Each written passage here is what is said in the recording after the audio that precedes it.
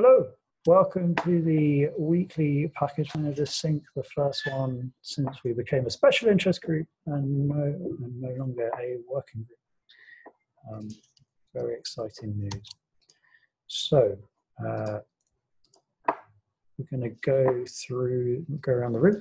So we've been working on the last week. We're blocked on what we're going to work on next. I am Picking Brain. I'll be your host for this meeting. Can I have a note taker, please? I can do it. Thanks, Jim.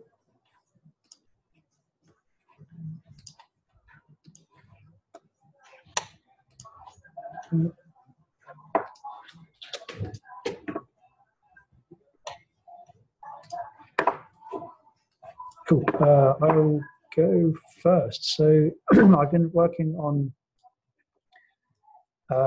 lots of stuff with JS IPFS, less so much package manager focused, but working on the async await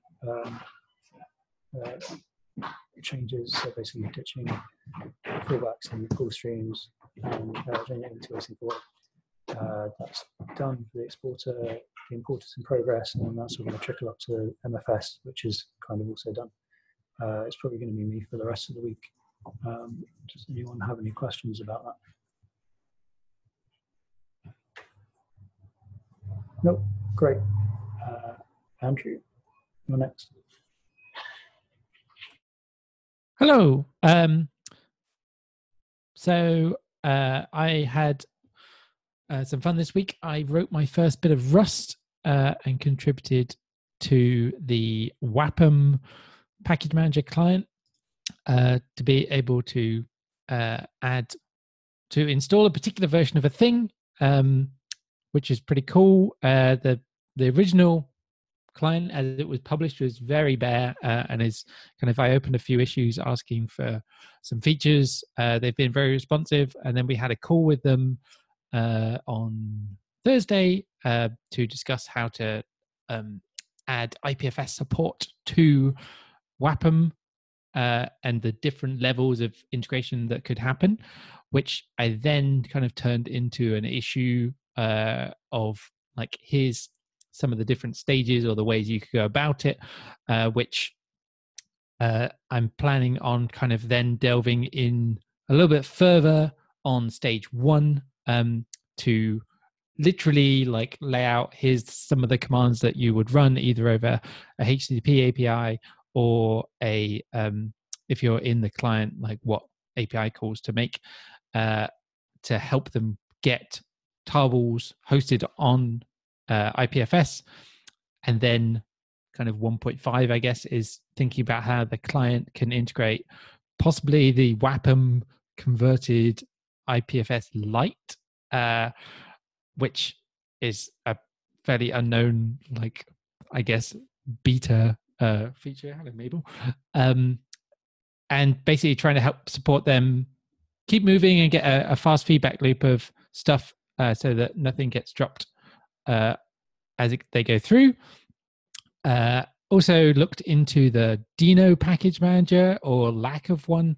It has some really interesting features from a usability perspective, but it throws out loads of reproducibility problems out the kind of as a trade-off that it feels like IPFS can help, but it doesn't feel like they want that help right now. So there's a different, I could see Michael's just turned his video on because he has opinions or insider knowledge that'll be interesting.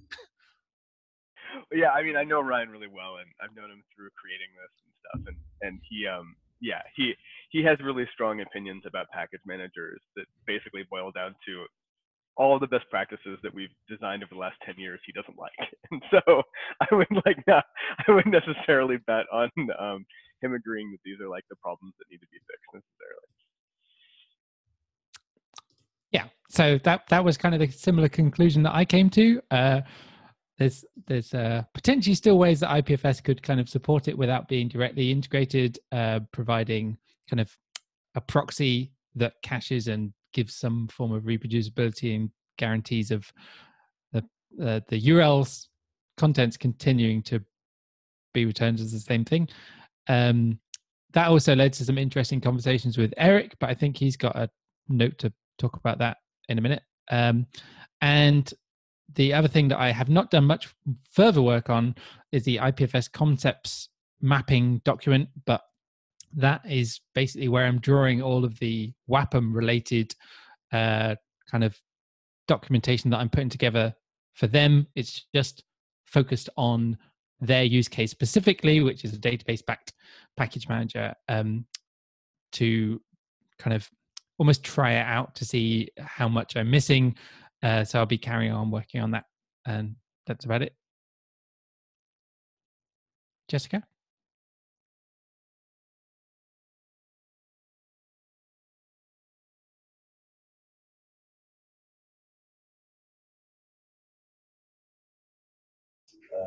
Yeah, anything off mute would be helpful. So thank you for the info about continuing to work on the concepts mapping stuff, because eventually I would like to take a little bit of a stab at integrating that into some of the work that I would like to be doing, eventually turning that into something that's a little that's more sort of public consumable, as a primer, as it were, because I know that we've got that linked to in a related issue. Stuff that I have been working on, done or almost done, pinned down some actual definite package manager related goals in my work plan. Molly, I think you and I are going to talk about that tomorrow, which is awesome. And a couple of other things that are not directly package manager related, but will help inform maybe some of our research and testing methodologies going forward, which is encouraging. On a related note, also took some of the notes on DPLA Fest and the workshop that we led there, and sort of pin that down into something that might inform how we might want to lead a package manager working session or workshop session at IPFS Camp, if that ends up being something that happens. I know that Molly, you've got that as a suggested workshop on the agenda. So looking forward to seeing how that shakes out.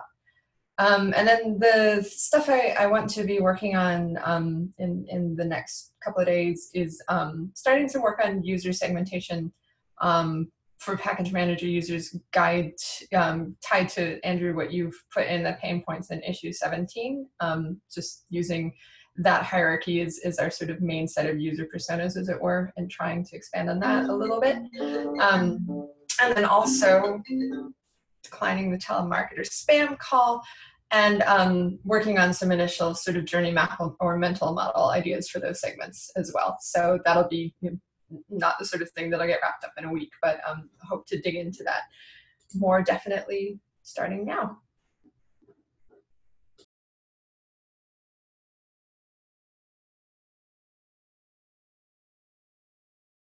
Eric, you're next in the doc. So I hosted some of the documentation that we talked about last week, so that's an issue now to go live there, that cladistic tree thing.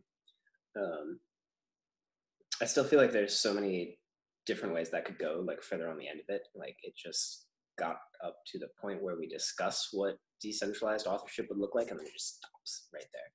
So I'd love to see somebody take that and run with it someday. Another conversation that I had with Andrew that he alluded to this week is trying to understand some more of the different perspectives that you can come up with when you look at package management when it's done at distro scale, like Linux distro style. Because we've spent a lot of time so far focusing on like, what is it like for NPM or for like Go modules or any of these other things which are very focused on getting the story figured out for package management in the scope of producing a particular project. So all of these concepts like lock files and stuff are all very, like, basically comes with the idea that you've got this one repo, probably lives on GitHub, and it's going to produce like one thing, and that's the package management that we're talking about. And distros just resembles something totally different. And like, are there interesting concepts that those people in user stories care about that single project package management just like doesn't have, or vice versa? And the answer is like, yes, probably. So one thing that we talked about in particular is like version selection algorithms may vary depending on your perspectives. This is something that isn't common in language level package managers. Like they might have ways to express version constraints, but the solver algorithm itself is like pretty fixed. And by contrast, something we might like to do if we were thinking about like distro scale, like really big ecosystem management, is what if we had a whole bunch of projects? And one of the constraints we wanted to solve for was if all of these things have a particular library dependency, like all of these things depend on Bash or something, we don't care about anyone's particular version constraints quite so much as we care about reducing the total number of distinct versions selected by the aggregate group. I don't know if there's a lot of literature about this, and it's just kind of a thought that's brewing. So like maybe something about that is worth further thought. I don't know. That's it. Just a quick note. In the papers that I've read about, whoa, a wild OllyZilla appears. The papers I've read about package management almost always have kind of a distinct angle, very rarely cross between, say, distro package managers and application level package managers. So there's potential interesting areas of kind of research of the crossover or lack of crossover, as Eric mentioned there, that haven't seen. But I may do another trawl of the published papers to see if there's anything else interesting there. Yeah, if not, we might write some papers about that, and they would be novel, and it might be cool. Pretty cool. I think, or something in chatting with Stephen, and we were kind of brainstorming all these different use cases, things like big Linux builds, like downloading all of Ubuntu, just have like a different characteristic in terms of size. And so the cost of, say, downloading the same Linux build on 20 machines in a computer cluster, or other scenarios where getting this sort of build into an environment that is relatively internet or bandwidth constrained starts to have like pretty significant impact of the sort of deduplication and overhead and peer-to-peer bandwidth reduction that IPFS could bring.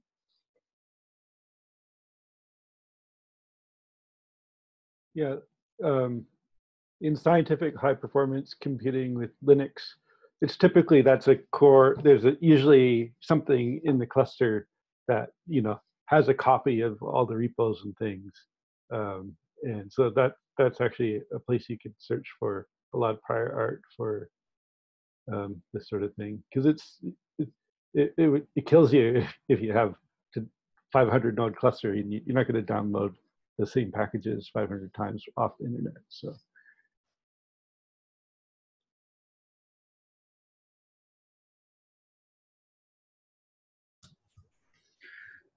I'm going to add. I dropped another note of a similar thing in our shared pad. There's a project from Uber called Kraken that's about distributing Docker images inside of a cluster.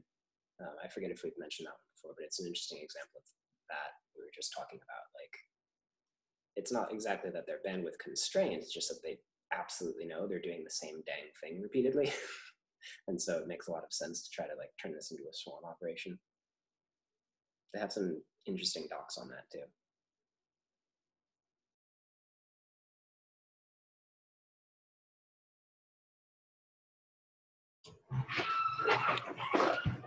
Cool. Jim, do you want to give your update about the package? Okay. Yeah. So I was in the in web browsers meeting, and we were talking about web package, and then we we're all talking about, hey, this package managers is the focus, but it's like web package, like what Google is doing in Chrome is they're taking websites and they're turning websites into packages. So it's sort of funny because it's like a crossover with what we're doing here. So with the HTTP signed exchange things, we're essentially taking a bunch of what's a website, putting into essentially the exact same format that you would distribute software in.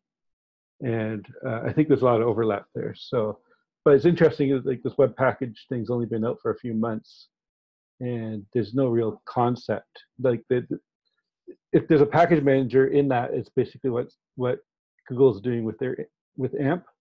So I think it actually breaks down the exact same way, and I don't think anybody's really thought about it yet. So.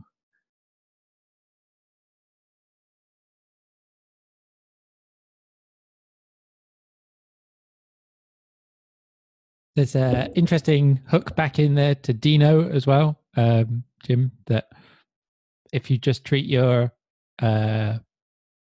packages as URLs, that if you can get them to work in a similar way and you're acting like a web browser, then perhaps you can be like, oh, you can fetch this from anywhere as long as it is correctly signed, which gets pretty close to IPFS style things. Maybe Dino would go for HTTP signed exchanges, which is part of Chrome. And it'd just be like, oh, and they happen to be on IPFS.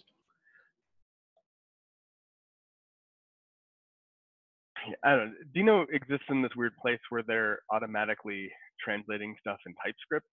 And so it's just not going to mesh very well with like all of these newer style import and module techniques that need only a browser and only something like signed exchanges, because there's always this compile step in between. So it's like, yeah. I don't want to spend too much time trying to do Dino. There's like not really anybody using it yet, and yeah, it's inherently problematic. So we can just nudge them in the right direction. I've been nudging Ryan in directions for over a decade, and it doesn't work. Ryan's going to do what he wants to do. Ryan spent 2 years writing a NPM for C++ because C++ 11 was going to be bigger than JavaScript. So like, I didn't talk him out of that. So I doubt that I can talk him out of anything in this. Are you saying we need to incept him?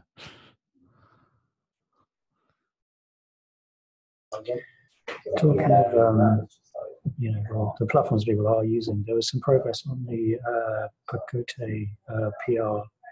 Zcats got back and said, how does the performance compare? So I ran some basic performance analysis, like so pulling having a tarball on your local node already, pulling it from one on the network, pulling it from a remote, like an AWS hosted server that you've got a direct connection to, and then pulling it from the DHT and put the numbers up there. And it's about, it should tend to be the same kind of speed as a Git, like a hosted Git repository, like installing directly from GitHub.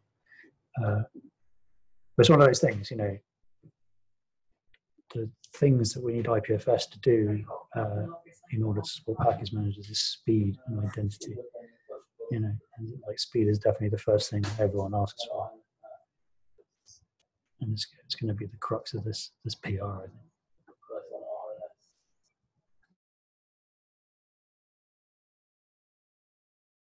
I think that kind of goes back to kind of the work, kind of the cladistic tree and the different layers of package management and stuff. It's like, what do you need for layer 1 to be effective? Well, you need it to be fast because content store, you're fetching content. Like, what do you need for layer 2? All right, now you're trying to like mirror registries and have your index. And then, layer 3, yeah, decentralized publishing, some amount of identity flows into there. I think question mark to us is like having a couple of flavors of each of these would be really interesting to like compete against each other, of like how much is necessary in order to get something that could even possibly function, and how much is ideal in order to make something that's like really, really, fits everyone's mental model in the package manager world. And we can, when we have like stages within each of the stages, we start getting to a really like more detailed picture where we can figure out like where's the optimal balance for us to push on. I mean, it's got to be speed, right? Like speed will absolutely kill every conversation if we're like, oh yeah, it's cool, but it's like 3 times as slow as the existing transports that you have.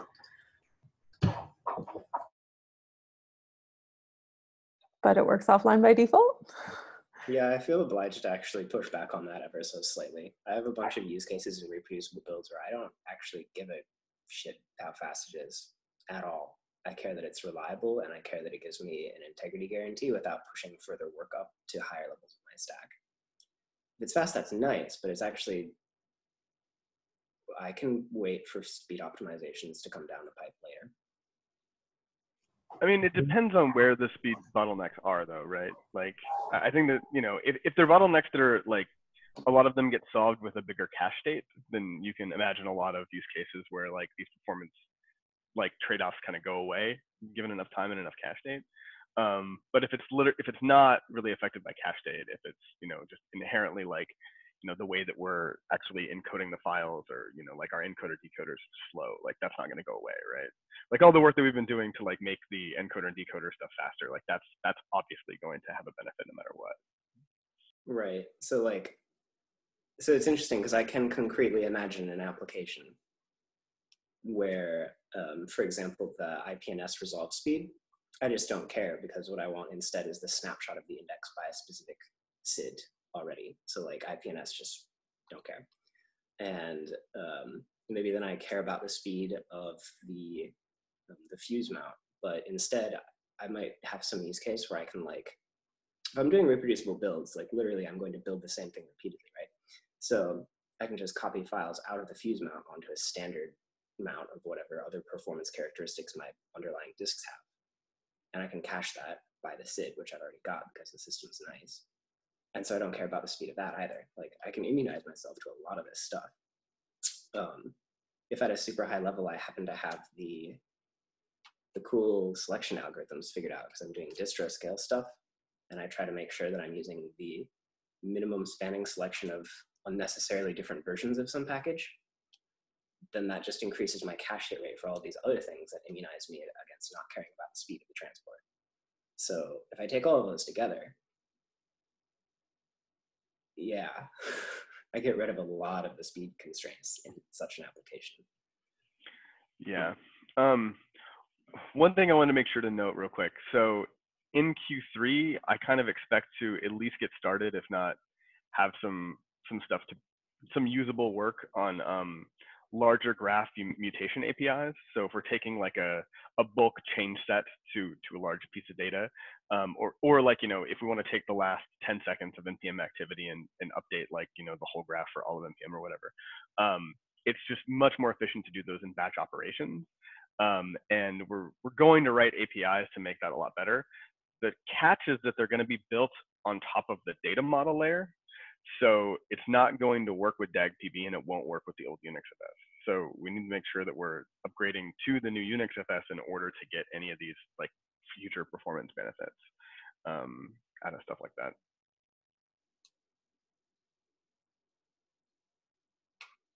Good thing that's on both Go and JS OKRs for the quarter. Yeah. And in fact, like, in my opinion, like all of MFS should come into like a big mutex, and you should just do all of your pending operations and then batch them until they're done, and then batch the next set. Like that would just make everything inherently faster. That's how like a lot of databases actually work when they have like big lock states. They're just like, okay, well, while I'm waiting for things to update, I just batch all the rest of the updates, and then I can do the next batch of updates quicker once that returns. Like that is probably how MFS should work, like at some point in the future, using some of these new tools that we're building. I guess we're out of time, but just really quick for anyone who's on this call who isn't on our, we now have a shared Slack channel with the WASMer folks who are building WAPM. And I think recap from the call, like I think it went super well. They're like really excited. They're like, great, we're gonna like start integrating IPFS into our data, like our content store layer, like in a week now, like a week from now, which is awesome and super exciting. And so definitely like work on our plate to make sure they have like a super great experience. And also to learn from this, because, you know, the end goal is not a single package manager who has this. It's, you know, understanding the pain points that folks run into and solving them, not just for package managers, but for all these other use cases. And so I think a lot of a lot of things that having a fast channel with them and quickly understanding like where they're heading, both from a design space, from like a technical space, from a like an emotional space, like where they would tend to go, and what sort of information is really valuable to them. All of that, I think we're going to learn a ton. But they're just one group. So I think also folks keeping their eyes out for other groups that would be similarly excited and motivated to take this on, because we'll learn different things. And that will all be very useful for us.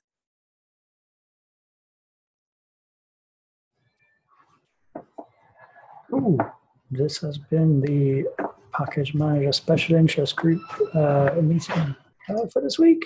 I will see you all on the internet. Okay, bye.